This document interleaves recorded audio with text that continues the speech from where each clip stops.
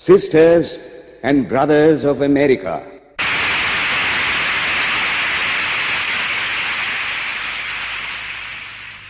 it fills my heart with joy unspeakable to rise in response to the warm and cordial welcome which you have given us. I thank you in the name of the most ancient order of monks in the world.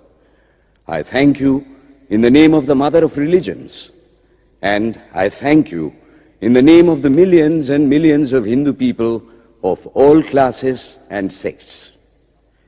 My thanks also to some of the speakers on this platform who, referring to the delegates from the Orient, have told you that these men from far-off nations may well claim the honor of bearing to different lands the idea of toleration.